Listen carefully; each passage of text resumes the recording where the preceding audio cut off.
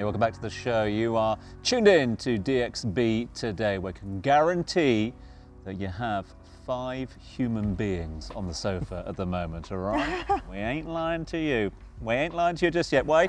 We're talking all things AI and generative AI. Let's introduce our next human guest to proceedings, the founder of AudioSwim, Albert M. Carter. Albert, good to have you on board. Thank you for having me. You know, we kicked off by asking, well, just highlighting the fact that AI and generative AI is having such an impact on so many different industries, none more so than the music industry at the moment. We've gone through an era when people have been able to create their own music from their bedrooms and then things like that. How is AI revolutionizing music at the moment?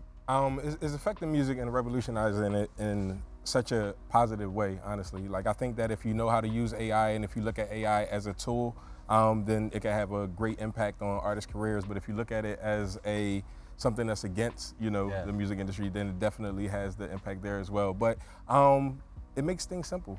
AI really just makes things simple. If you know how to use it and you can get the job done faster, then use it and get the job done faster. And whereas before you would be spending money and employing a number of different technicians, a number of different experts, you can pretty much control the process yourself now, is that right? Yeah, for the most part. I think that there's definitely a human element. Like, humans still need to be there. It's not just use the AI and be done with it. But I think that when it comes down to mixing, mastering, writing a song, all of that, it still has to have that human impact to get the feeling that music has. But AI just allows you to do things, especially like when it comes down to the post-production, do things that humans would take maybe 8 hours to do, they can do in 5 minutes. So it just depends on how you use the technology. Well, I was saying to Karim earlier about I can notice visually if something is AI. Right. But audio-wise, do you think the average listener can tell if something is AI generated? I think it's getting better and better. AI technology is getting better and better, so it's harder to detect. But for the trained ear, you can pick it up, right? So recently there was a release by Drake, and he had Tupac and Snoop Dogg's AI voice on it, right? And for the average listener, they probably wouldn't be able to tell the difference. They wouldn't be able to say if this was Tupac or Snoop Dogg, but it was really AI. But for me, I was able to pick up the cadence. I knew that it was Drake, and it was Drake's tone of voice and all of that, just with a top line of Snoop Dogg and Tupac. But is that ethical though? Because Snoop Dogg's. What if they don't give consent? Right. Well, it's rules in place. I think that you will not be able to take the likeliness of someone and make a profit off of it. If you're doing it in good fun, I think it's fine. Like, if it's released on social media, YouTube. But when it comes down to like putting it on DSPs and streaming platforms, that's when it becomes a bit unethical, because you're actually profiting off of someone else's likeliness. So I think that when you get into the crux of the legalities of it, it's a bit more. I guess humans have some ways to go to catch up with technology at the moment, but technically I think the rules in place are good for now. Albert, what does this do to the meaning of an artist and their career? Because the leading talent agency is having their biggest artists come and record their voice, their likeness, for licensing and for use without them actually physically being. So in theory, you could be dead as an artist and still be creating new content. What does this do to the meaning of career and income? I think that it has a positive impact if it's looked at in the right way, right? So if you are signing someone and you're using the likeness of them after they go, and if they have made an impact on music to a point where you're actually making those deals happen, then I think that when they go on, then it's more of an impact. They can have more of an effect on what's happening, and then especially when it comes down to collaborations, when it comes down to putting things out there for syncs. But it has to go through the legal part of it. I think that will be the impact. Albert, I don't have a musical bone in my body at all. But do you think with the use of AI, anyone more or less can become a musician if they know how to use the program? Yes, I do. I do think that, because you're using the technology now. I think, like, back in the day, you would have to learn how to play the instruments, right? So you would have to play a piano, play a guitar, play the drums. Now you can just go on the computer and do that. But now you have to know how to use the AI in order to instruct the machine to do it, so what exactly you want. So I think that you are shifting the talent. I'm not going to say you're losing the talent, but you're shifting the talent from a person that knows how to play instruments to a person that knows how to use the AI to actually make the sound that they want. You know how you said a bit earlier on that, you know, it's just making us more efficient. Do we run the risk of it making us lazier as well, though, to a certain degree? Could you foresee, you know, a musician cutting corners rather than going down the route that we have done before? Yes and no. I think that we do run that risk, but I think if you are involved in music, and if you are a person that's a perfectionist, usually musicians are perfectionists, right? They're not the type of people that just want anything out there. So I think that within terms of that, they're not being lazy, but you do have the risk of cutting a few corners. But you could be so much more productive. Instead of doing one song, you could do 10 songs in the same amount of time, right? So it's like, that's what AI is used for, right? To cut those corners. So you have to use it effectively. Yeah. But the majority of artists like really still have to do live shows to get and go on tours to get paid, right? Yeah, for sure. So that's never going to change. No, that's not going to change. Although they do have holograms now, right? So Tupac was a hologram back in 2012, right? They was doing holograms of shows. There's the ABBA one down in London as well, isn't there? ABBA's got like a show in the West End or something like that, all holograms. Yep. Yeah, so they do have that, but I mean, it would never be anything that's so, that the live show, like a live show is a live show. You're interacting with a crowd in a way that I don't think AI has the capability yet to do, so. I love that word, yet. Yeah. Frank, is so the key word. Hearing that word a lot. Yet. Wonderful. Albert, thank you so much for joining us. Thank you for having me. We're going to have more of a conversation later, man. Sounds Cheers, great. brother. Nice one.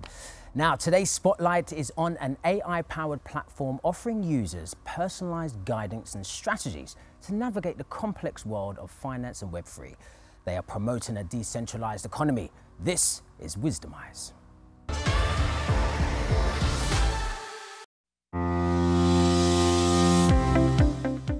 Hi everyone, my name is Fardad Zand. I'm CEO and co-founder of Wisdomize, an innovative fintech company that focuses on the interaction integration of AI into financial services. So in other words, it's a kind of innovative fintech company that works at the intersection of finance, AI and blockchain.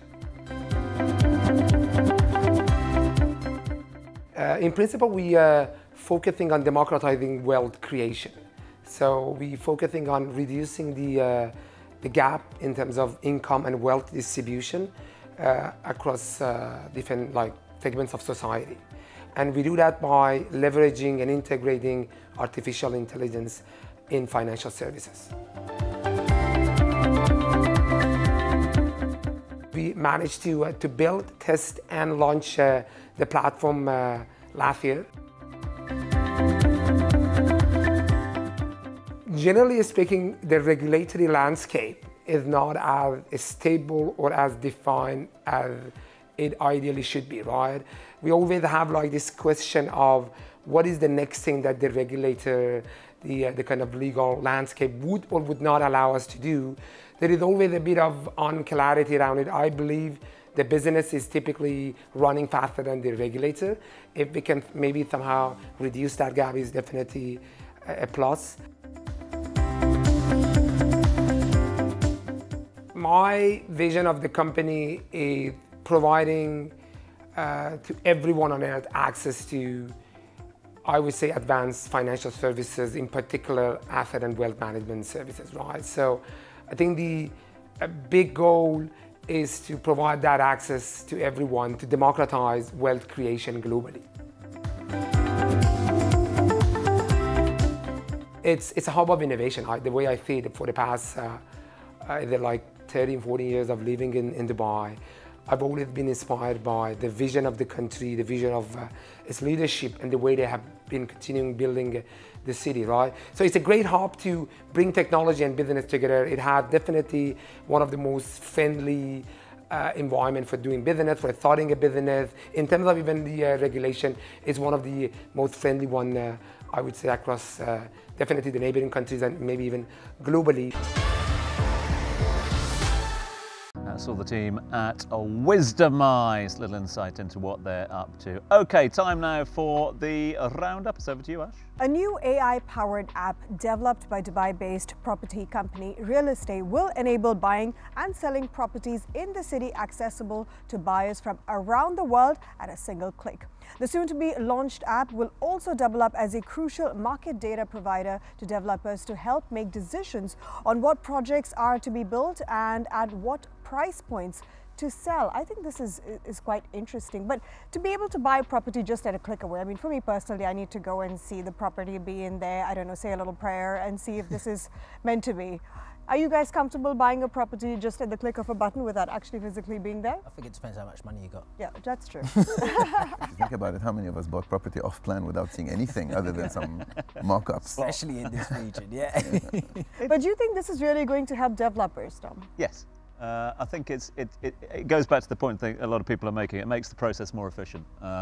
So before you've wasted a trip and a 2-hour journey across town and tried to find parking and things like that to go into a property that wasn't the property you wanted to look at in the first place, you've been able to get a good idea of what you're going to look at. So you're sort of negating some of those issues. The other thing I would say about this as well, and I'm sure Kareem would back me up on this, it's evidence of PropTech is coming out. We're seeing so many other new startups, new technology coming out here. We're getting funding from a number of investors here in this part of the region. And the more of that we've got here, becomes more of a hub to sort of develop these things. And we'll get more talent coming in here to try and launch their products. So I think it's a win-win. Absolutely, because now all the AI we've been hearing about now has just been the basic technology, but now what we need is the layer that comes on top of it. And we see a lot of investments from the UAE government in the compute power that you need to actually be able to do this, but also in terms of attracting the entrepreneurs who are going to build the next killer app. We don't know what the next killer app is, but it's property, it's finance, it's media, anything Health, you could think of. Any of the above, yeah. Indeed. Right. Well, next up we find out how artists are keeping up with the rise of AI with the director of Create Labs, plus Nick, the live jazz in the studio, brings us right here. It's going to be good. Stick with us.